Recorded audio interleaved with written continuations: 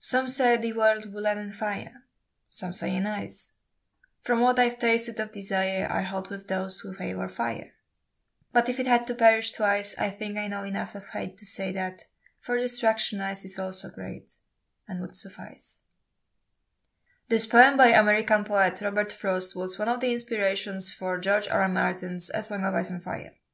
The poem presents the dichotomy between ice and fire, and how both of those might contribute to the end of the world, with the subject at first taking the option that it will be fire, but then positioning ice as just as likely. Fire and ice are not only physical objects in this poem, but also representatives of human emotions, with fire meaning desire and ice meaning hatred. The meaning of the poem seems to be very straightforward, and has led people to position ice and fire as equal threats to the continent of Westeros, with ice representing the others and fire representing dragons. But the truth is far more complicated than that.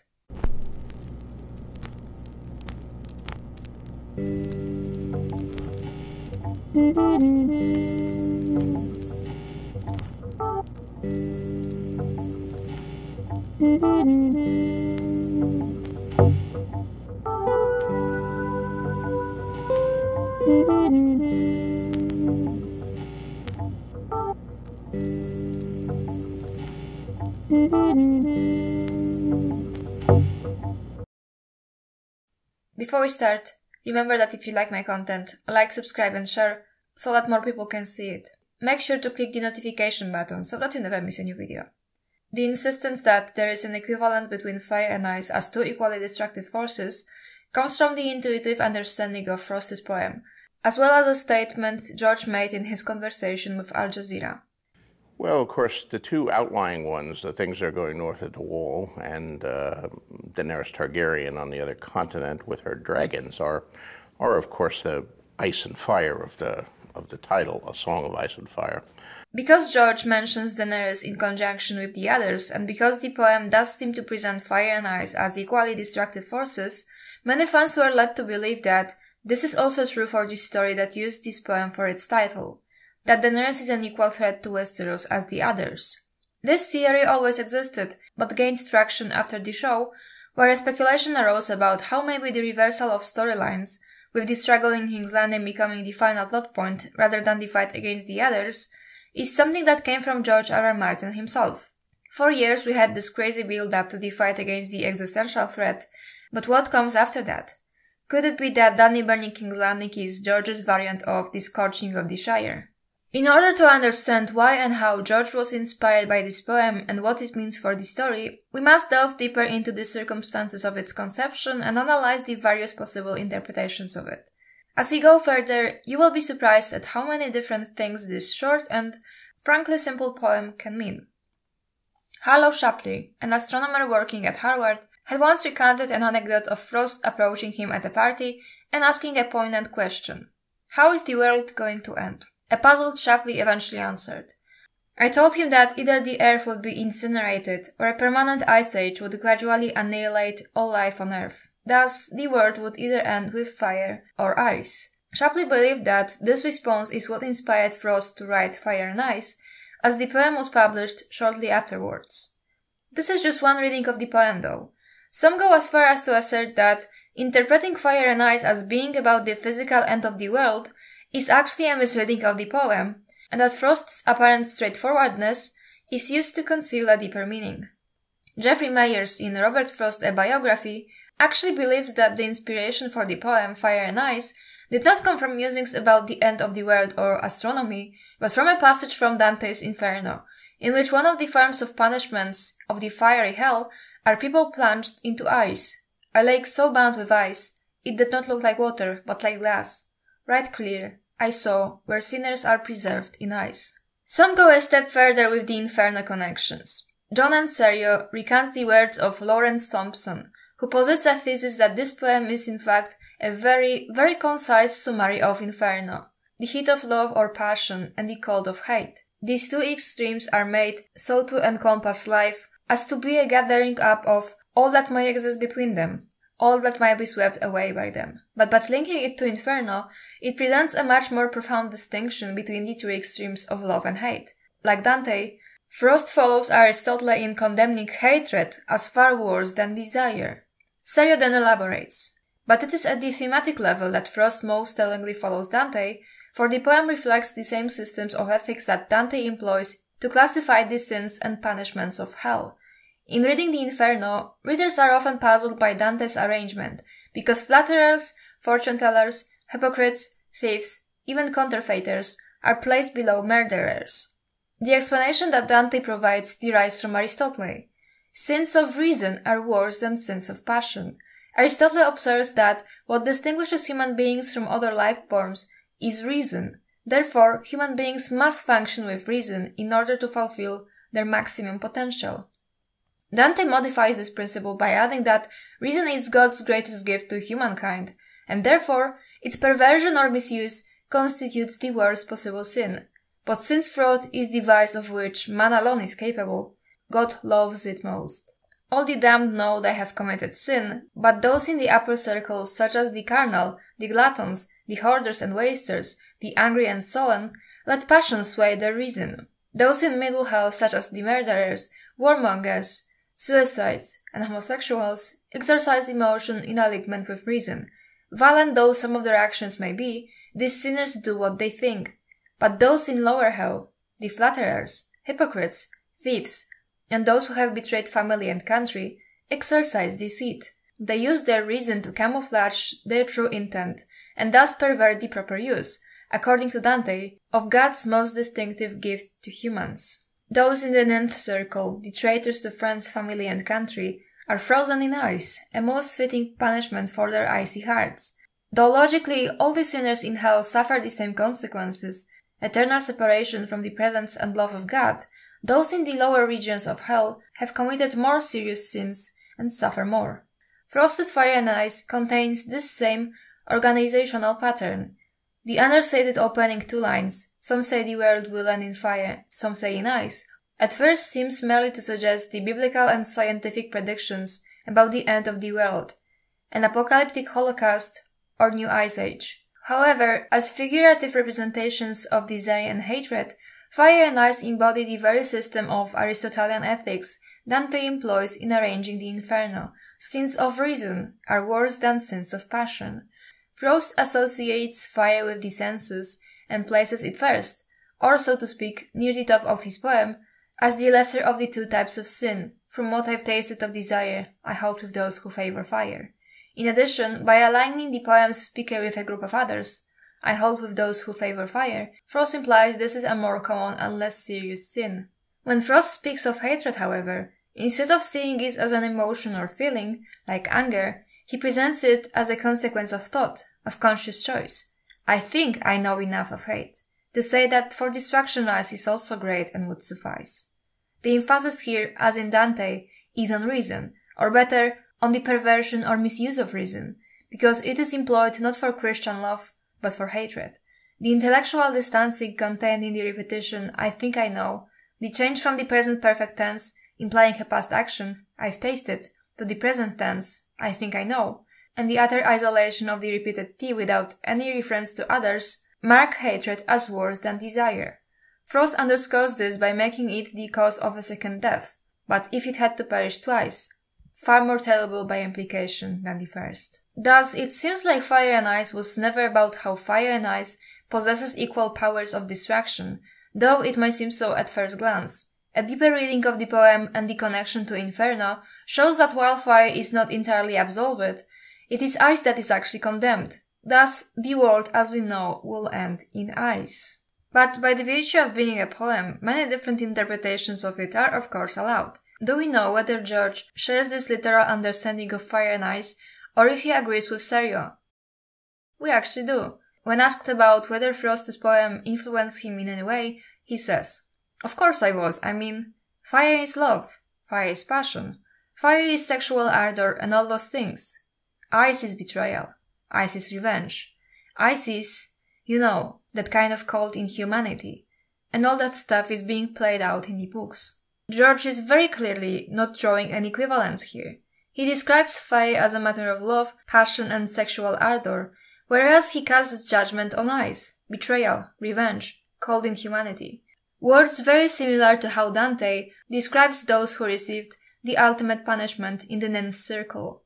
Crimes of the misuse of reason.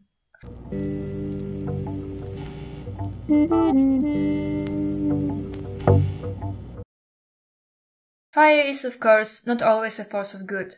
It's not like Frost and Dante praise the vices of crimes of passion that are linked to fire. But ice is decisively positioned as worse. There is no equivalence in between them. Thus, from this we can infer that Dany and her dragons and the others are not equal threats to Westeros. And come to think of it, it's kind of absurd to think so. Why would a teen girl be positioned as an equal threat to eldritch monsters set on enslaving everyone into their army of the dead? I know what Dany critics will say. Well, maybe unstable, power-hungry tyrant, future mad queen, teenage girls shouldn't wield nuclear weapons. The discussion about dragons as nuclear weapons and the fantasy fandom's pathological hatred of fantastical creatures is related to the discussion we're having right now, and how George's offhand comment was used to further, among other things, the narrative that fire and ice are equally bad. But that's for another day. As of now, let's take serious interpretation of fire and ice and see how it applies to our story. Fire is quite dichotomic in nature. Fire is life, fire is civilization, fire is warmth. But fire is also destruction, pain and death. In spite of this, fire is often only understood as a force of destruction, especially in the context of A Song of Ice and Fire. Like I said, it's not like serious interpretation of the poem is fire good, ice bad. It's ice is far worse than fire. Fire has its vices, but is, in a way, redeemable. Dany's dragons are linked to life and death already, chiefly by Dany's own title, Mother of Dragons. Mother is someone that brings forth life, and the life she brought is capable of creating death and destruction. Here's that dichotomy which is beautifully united in the character of Daenerys Targaryen, the Mother of Dragons. In my purely subjective opinion, ice does not have that dichotomy. Maybe because I was always the type to hate winter and love summer, but ice seems total, ice seems, well, cold and calculated, Machiavellian, total, signifying only death and inhumanity, the way Dante and Frost link it to that kind of cold hatred. Since George expressed similar sentiments, we can search for it in the story proper. A Game of Thrones prologue. What do you think might have killed this man, Jared? Sir Wymer asked casually. He adjusted the drape of his long sable cloak. It was the cold, Jared said with iron certainty. I saw men freeze last winter, and the one before when I was half a boy.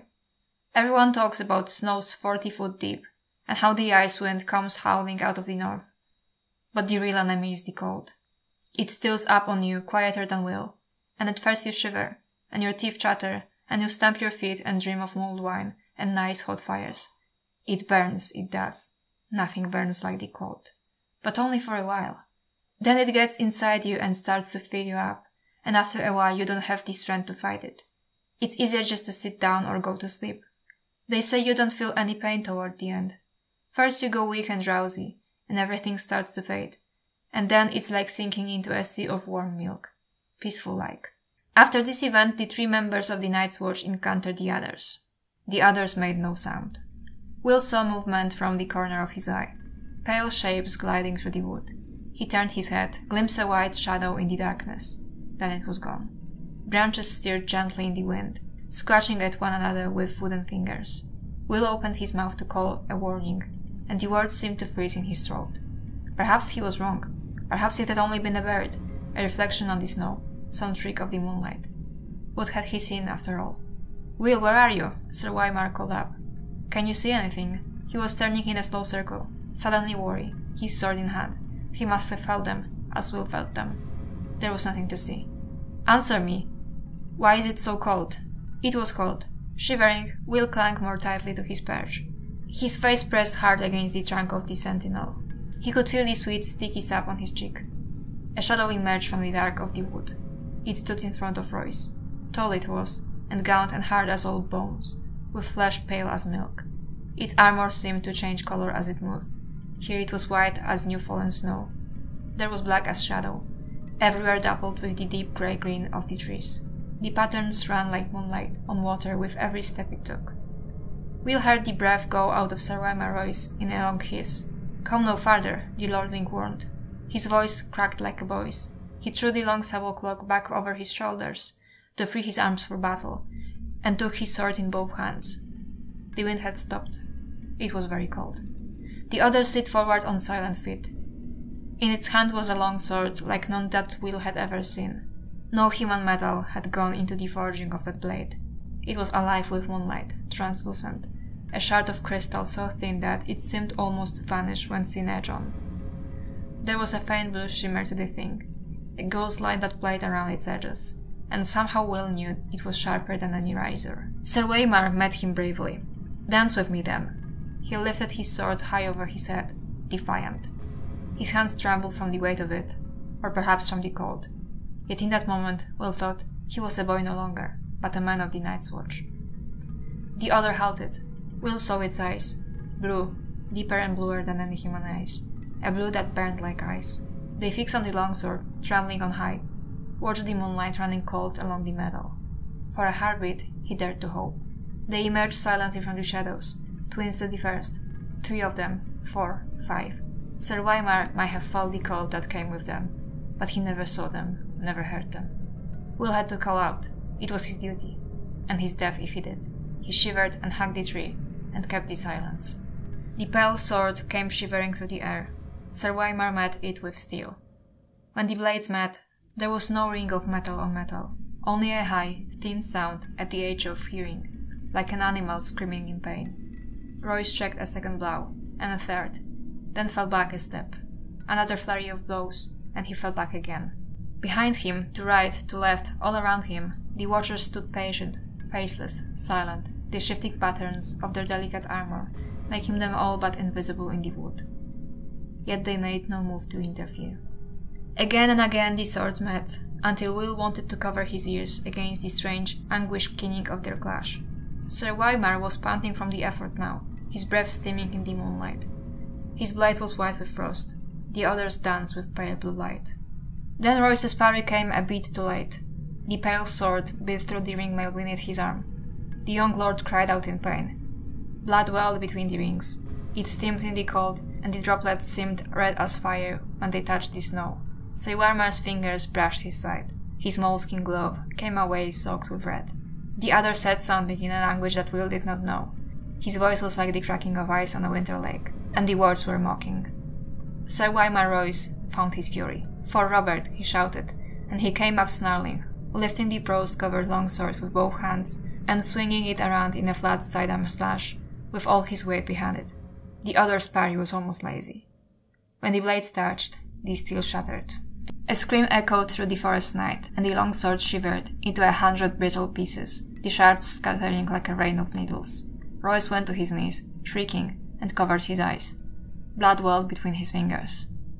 The watchers moved forward together, as if some signal had been given. Swords rose and fell, all in a deathly silence. It was cold butchery. The pale blades sliced through ringmail, as if it were silk. Will closed his eyes. Far beneath him, he heard their voices and laughter, sharp as icicles. When he found the courage to look again, a long time had passed, and the ridge below was empty. He stayed in a tree, scarce daring to breathe, while the moon crept slowly across the black sky. Finally, his muscles cramping and his fingers numb with cold, he climbed down. Ruiz's body lay face down in the snow, one arm unflung. The thick sable cloak had been slashed in a dozen places. Lying dead like that, you saw how young he was. A boy. He found what was left of the sword, a few feet away. The end splintered and twisted like a tree struck by lightning. Will knelt, looked around warily, and snatched it up. The broken sword would be his proof. Jared would know what to make of it, and if not him, then surely that old Bear Mormont or Maester Aemon. Would Jared still be waiting with the horses? He had to hurry. Will rose. Sir Waymar Ruiz stood over him. His fine clothes were a tatter, his face a ruin. A shard from his sword transfixed the blind white pupil of his left eye. The right eye was open. The pupil burned blue. It saw. The broken sword fell from Nerva's fingers. Will closed his eyes to pray. Long, elegant hands brushed his cheek, then tightened around his throat. They were gloved in the finest moleskin and sticky with blood, yet the touch was icy cold. Then, in the very last chapter of Book 1, another magical event happens. Dany took the torch from Agus's hand and thrust it between the logs. They all took the fire at once. They brushed and dried grass a heartbeat later. Tiny flames went darting up the wood, like swift red mice, skating over the oil and leaping from bark to branch to leaf. A rising heat puffed at her face, soft and sudden as a lover's breath, but in seconds it had grown too hot to bear. Dany stepped backward. The wood cracked, louder and louder. Mirrimazdur began to sing in a shrill, ululating voice. The flames whirled and wriggled, racing each other up to the platform. The dusk shimmered as the air itself seemed to liquefy from the heat. Then he heard long spits and crack. The fire swept over Mirrimazdur. Her song grew louder, shriller. Then she gasped again and again, and her song became a shuddering wail, thin and high and full of agony. And now the flames reached her Drogo, and now they were all around him. His clothing took fire, and for an instant the khal was clad in wisps of floating orange silk and tendrils of curling smoke, grey and greasy. Dany's lips parted and she found herself holding her breath. Part of her wanted to go to him, as Ser Jorah had feared, to rush into the flames to beg for his forgiveness and take him inside her one last time, the fire melting the flesh from their bones until they were as one forever. She could smell the odor of burning flesh, no different than horseflesh roasting in a fire pit. The pyre roared in a deepening dusk like some great beast, drowning out the fainter sound of Mirrimazdur's screaming and sending up long tongues of flame to lick at the belly of the night. As the smoke grew thicker, the Dothraki backed away, coughing.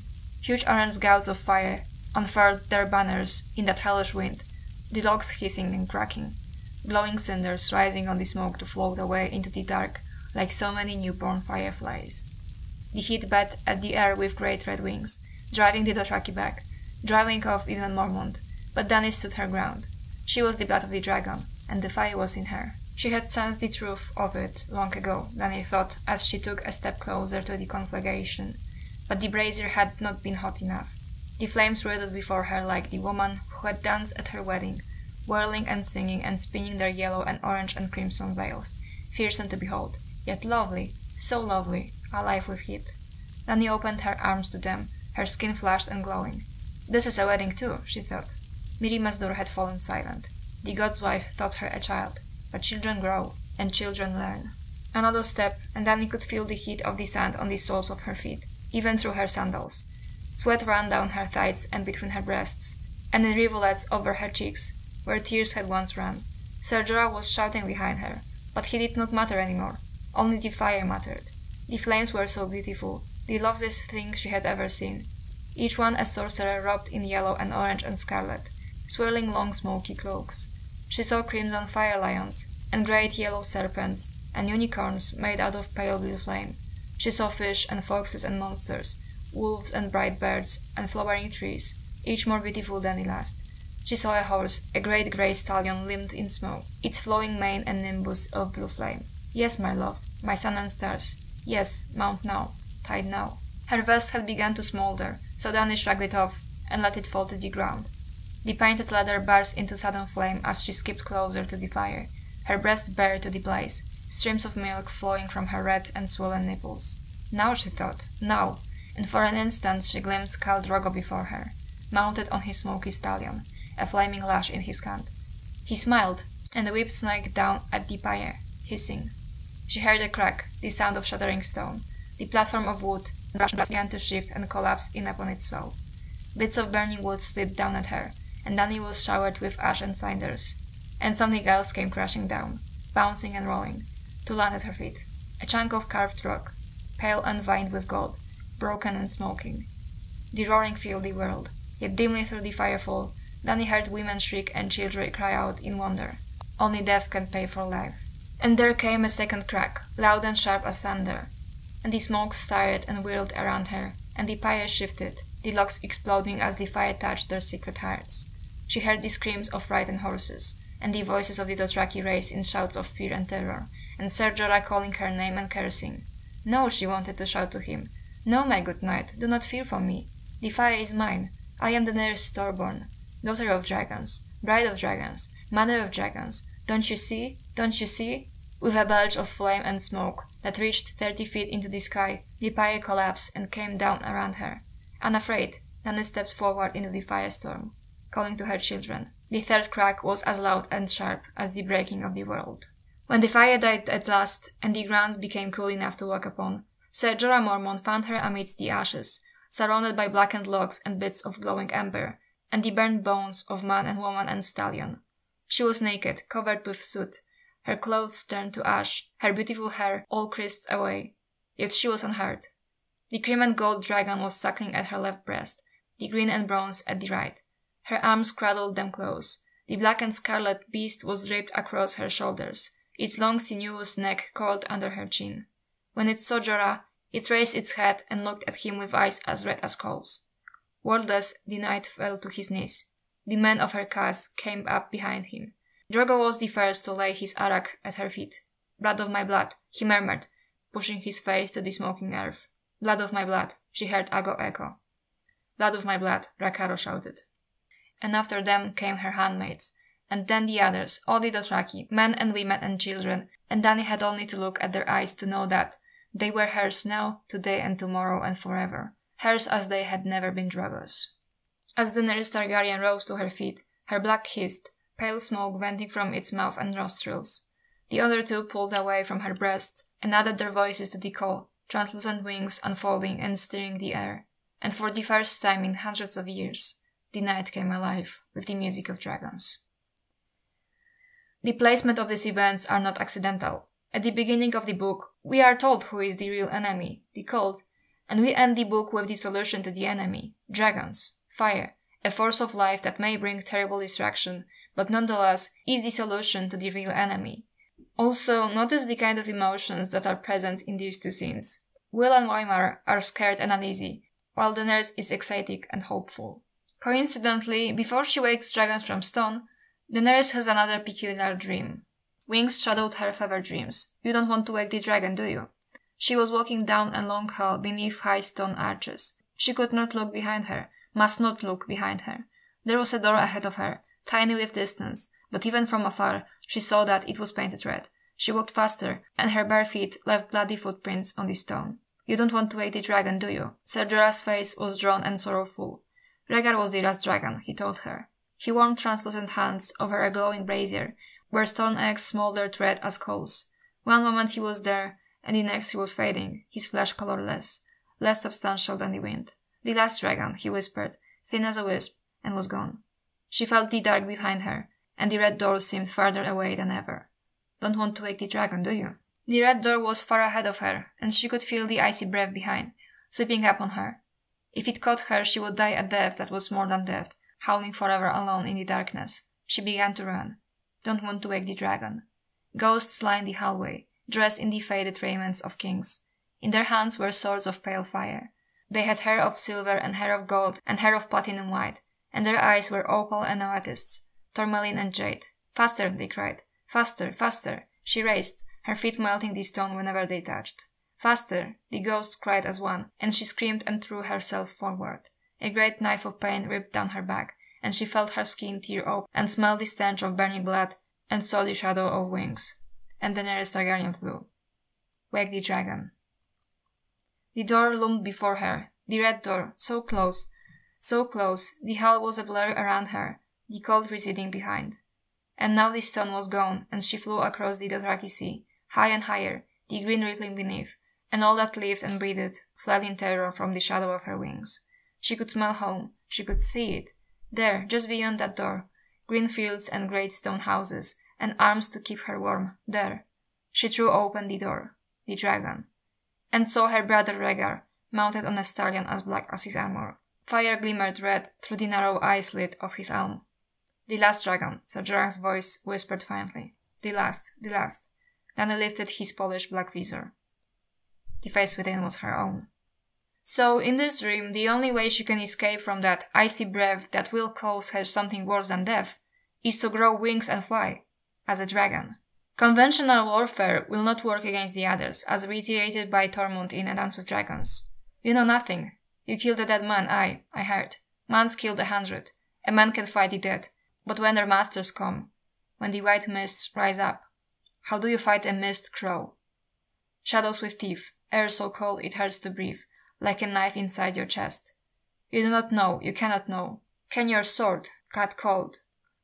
Even a fiery sword, no matter how great, will be able to fight against the mist, shadows with teeth, and air so cold it hurts to breathe. But do you know what can? Dragons, dragonfire, the metaphorical sword, Lightbringer. In A Dance of Dragons, Xarok says, "When I went to the Hall of the Thousand Thrones to beg the Pureborn for your life, I said that you were no more than a child," Xaro went on. But Aegon Emeros, the exquisite, rose and said, "She is a foolish child, mad and heedless and too dangerous to live. When your dragons were small, they were a wonder. Grown, they are death and devastation, a flaming sword above the world." Pretty ironic how the slavers speak the same words about Daenerys and her dragons as the fandom, but let me just let it slide this one time, because I want to point something else. I think it's not a coincidence that Xaro, a slaver, is the one to link Dany's dragons to a sword. That's because the slavers themselves are linked to ice. The others are also enslaving the death in their army. Tormund also calls them masters. In A Dance of Dragons, Dany has a very peculiar dream. Beneath her coverlets, she tossed and turned, dreaming that Hisdar was kissing her. But his lips were blue and bruised, and when he thrust himself inside her, his manhood was cold as ice. Earlier, right before Dany's maneuver with the Unsullied, she also has a peculiar dream. That night she dreamt that she was Rhaegar, riding to the Trident, but she was mounted on a dragon, not a horse. When she saw the usurpers' rebel host across the river, they were armored all in ice, but she bathed them in dragonfire and they melted away like dew and turned the Trident into a torrent. Some small part of her knew she was dreaming, but another part exulted. This is how it was meant to be. The other was a nightmare, and I have only now awakened.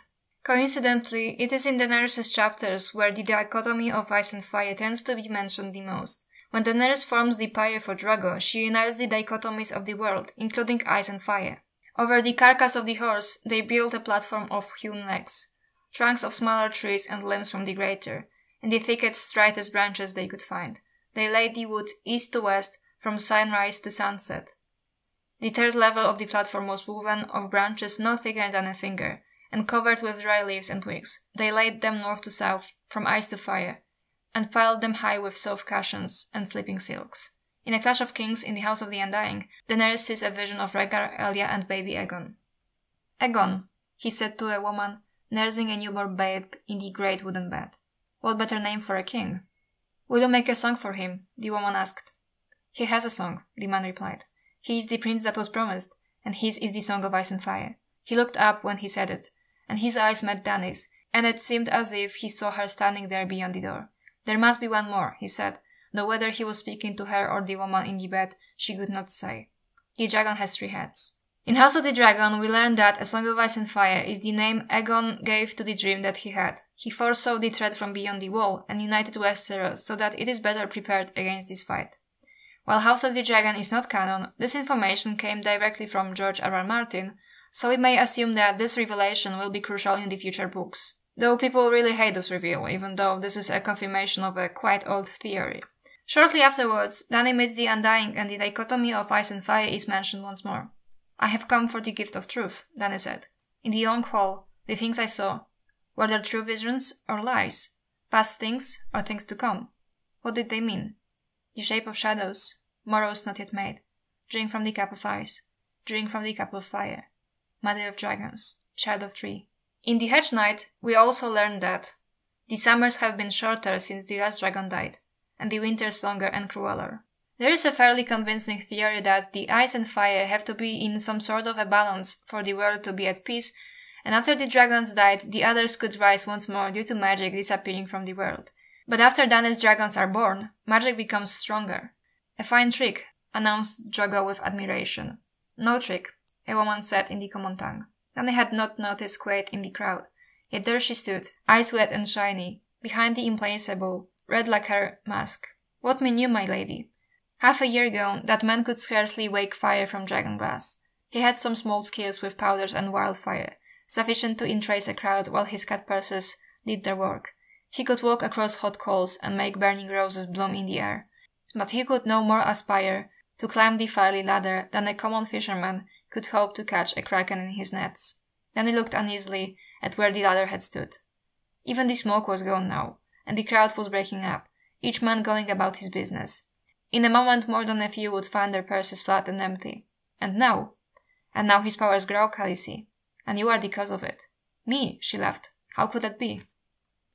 The woman stepped closer and laid 2 fingers on Dany's wrists. "You are the mother of dragons, are you not?" Some A Song of Ice and Fire fans have been very invested in the idea that magic is bad and that dragons especially are bad. But clearly we see that it's not the case. When dragons died, magic left the world, which caused winters to be longer, and that in turn likely gave rise to the others. But when dragons returned, magic became stronger. Hence, from all of this, we can infer that dragons are what will defeat the threat. The ultimate and final threat from the ninth circle. Ice.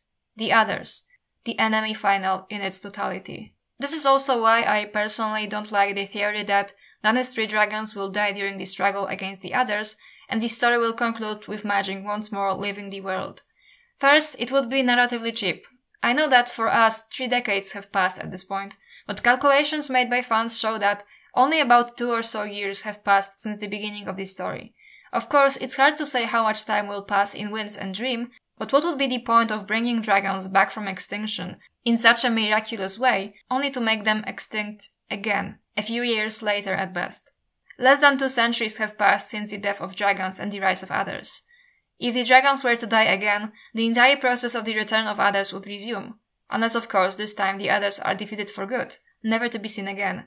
But still, it would be pretty unsatisfying to bring dragons back from extinction just to kill them all off again. I believe that they are here to stay, to make sure others can never return again.